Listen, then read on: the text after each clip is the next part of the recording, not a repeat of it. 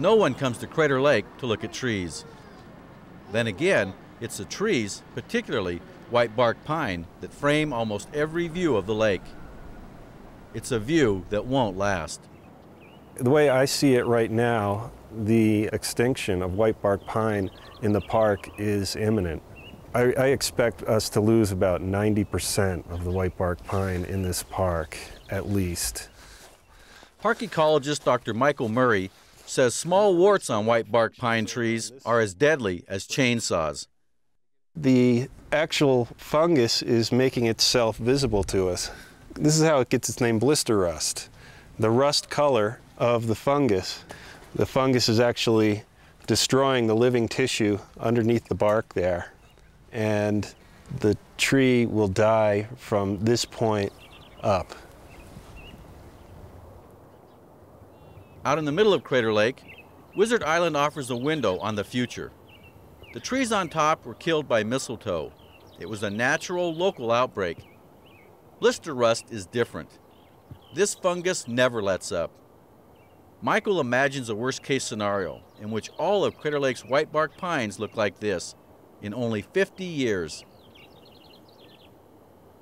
The park's whitebark pine have been dying for decades, and this is kind of what we see here, is an accumulation of death. What we're going to see is a lot more of the rim looking like this site here, where whitebark pine is dropping out of the picture. This whole thing started when a nurseryman in Canada ordered pine trees from France. That was 100 years ago. But the trees he got carried a killer fungus completely foreign to forests of North America. Whitebark pine from British Columbia to California have been falling like dominoes ever since. This isn't just a tree issue. This is an issue of an ecosystem. There are places in this park that are so high in elevation with a harsh environment that only one tree species can survive at those places, and that's the whitebark pine. And you can just see the higher we go, the more whitebark pine takes advantage and starts to take over as far as the proportion of other tree species. Most of these trees, and 20% of the pine park wide, are already infected. On the summit of Mount Watchman, the situation is at its worst. It's hard to tell right now, but we're looking at a bunch of diseased trees right now. And unless you get used to it and train your eye, you don't realize it. So most of the public wouldn't realize that most of these trees in front of us, or about half of them, are actually infected. And unfortunately, the disease tends to wipe out the tops of the trees first, which is where most of the cone-producing branches are. So right away, there's an impact on wildlife. One highly visible victim is the Clark's nutcracker. Whitebark seeds keep nutcrackers alive in the spring, when visitors are few and far between. The trees are likewise dependent on the birds. Without the nutcracker, the whitebark pine simply couldn't exist. They actually are adapted with their strong beaks to pry those seeds loose from the cones. They'll fly to places across the landscape and place those seeds in the ground. And when we look across the landscape, everywhere we see a whitebark pine, sometime long ago, Clark's nutcracker was there and planted that tree. Unfortunately, there's nothing anyone on the park staff can do to stop trees from dying. There's no doubt that we're being beat here.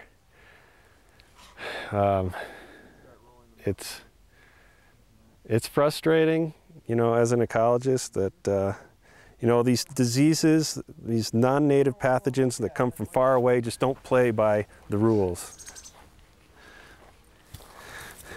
This is affectionately referred to as the torture device.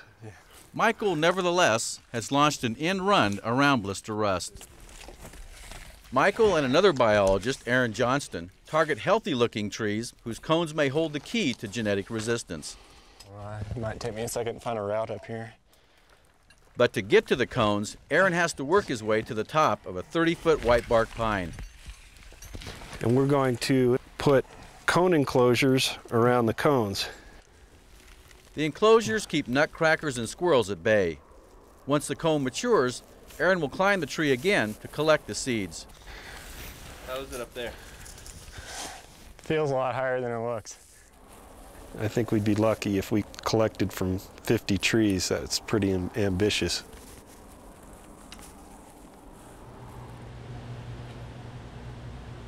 Seeds are grown in the young pines at the Dorena Forest Research Center. Here they're infected intentionally with spores that cause blister rust. These are the spores that will be dropping on the pines that will infect the pine trees. We collect leaves of currants and gooseberries from the wild that are infected with the disease, the blister rust. Currants and gooseberries exist in the forest everywhere whitebark pine is found. Blister rust can transfer to trees only after spores mature on these leaves. In this converted garage, Richard Snesko has created a makeshift lab to simulate those forest conditions. Leaves are placed over seedlings to increase chance of infection. And fog simulates a cool, wet climate that causes spores to drop.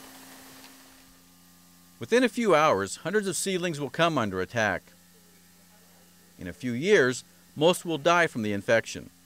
But the point is to find trees that can survive an attack of the fungus. Most of these are actually sugar and western white pine. The timber industry spent millions to save them from blister rust because of their importance as lumber. Whitebark is primarily a wildlife tree and never had a cash value. It had few allies until Crater Lake National Park stepped in 2 years ago. Richard only had sugar and white pines on hand to demonstrate what will happen to whitebark pine after years of screening. There used to be 120 seedlings in this box, and they represented 12 different parent trees in the wild. Now we have only 7 seedlings or trees left. They all come off of one parent tree. And that parent tree has a complete type of resistance that affects the needles but does not affect the stem. This is sugar pine, and this is one that has been killed after we infected with blister rust.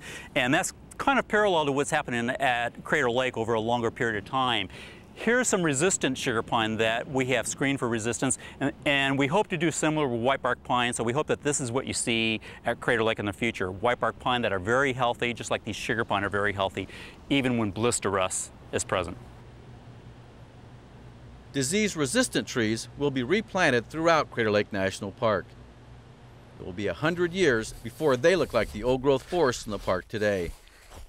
Until then, every surviving tree gets special attention, protected from even minor disturbances like trail work. Each is a reminder of how much work Michael has ahead of him. Oh man, one of these has blister rust. Jeez. I didn't notice this before, but you can see the fruiting bodies down here. It's swelling. It's nice that they roped this thing off, but it's going to be dead in 5 or 6 years.